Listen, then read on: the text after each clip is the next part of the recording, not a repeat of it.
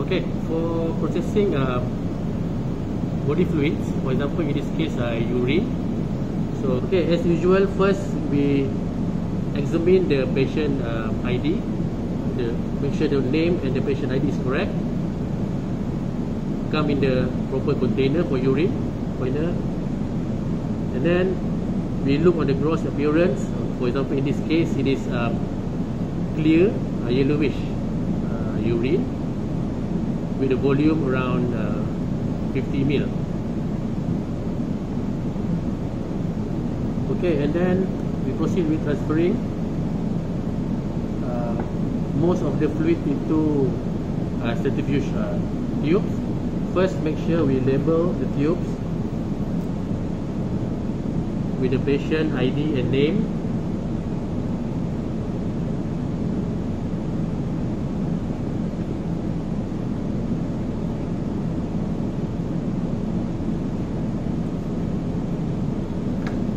Once the tube is properly labeled, at least with 2 identification type, put the care.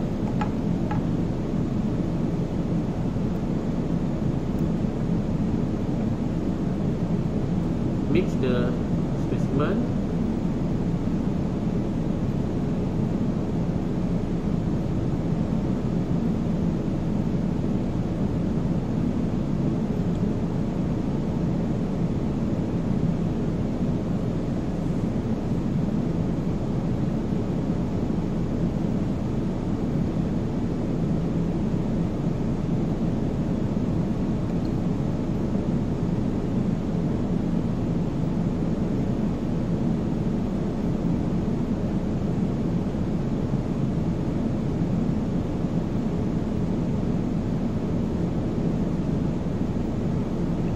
The volume for both of the tubes balance.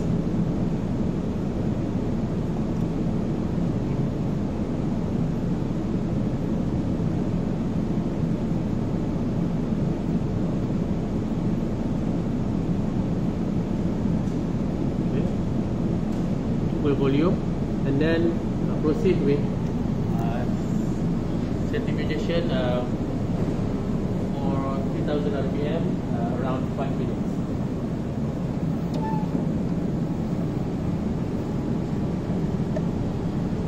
And the position of the tube also need to make sure they are facing, precisely facing each other. Okay, the position should be facing each other to make sure the rotor in a balanced condition between the weight. So if they are not balanced, the centrifuge will not spin the specimen.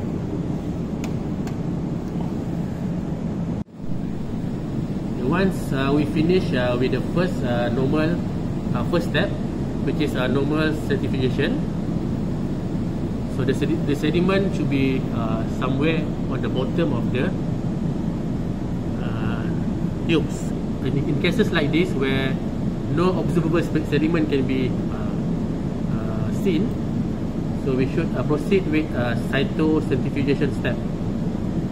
So how we should perform this? First, discard the supernatant and less than 1 ml of the remaining specimen. Next tube.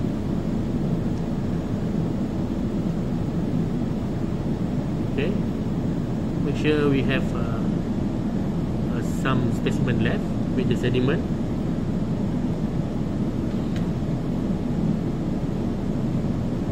And then we take a new posture pipette and then mix the sediment.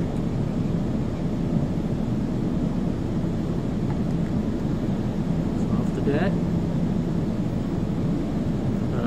for cytospin process or cytocentrifugation, we need a cytospin chamber here.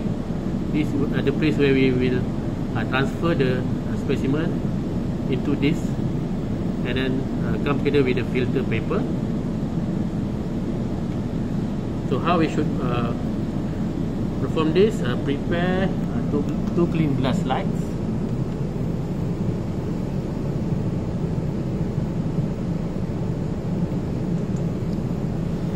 then at least with 2 ID.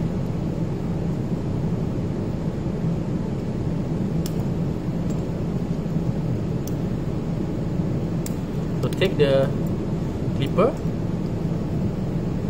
place the clean glass slide here, and then the Cytospin chamber together with the filter paper, and then carefully clip them together. Okay. So we need to make sure the surface of the smear facing upward. Means facing the filter paper. This is the exit of the specimen once we finish the Cytospin process. Okay, so we have 2 here, so this is extra. And what we should do is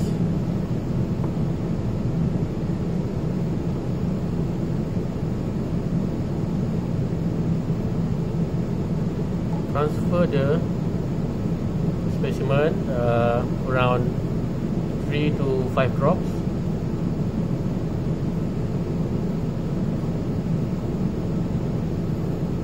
Not so much. This is the cap,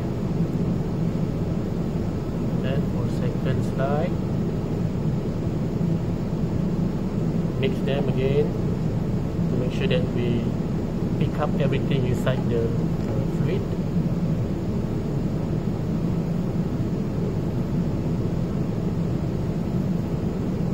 Place the cap, and this should be ready for Cytospin process.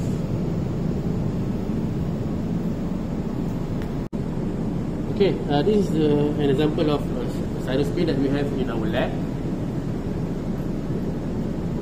So place the cyto funnels or Cytospin chamber together with the specimen.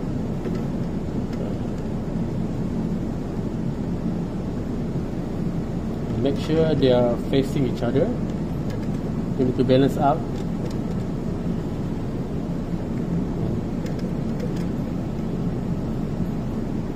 And then place the cover.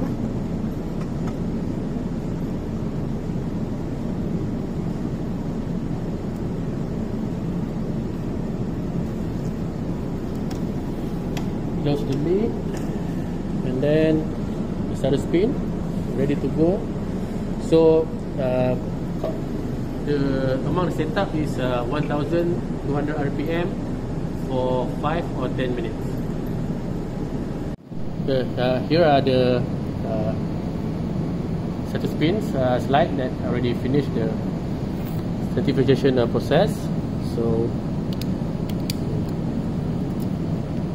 take out the slides, and the smear should be here, and immediately immerse them into the wet fixative. Okay, done.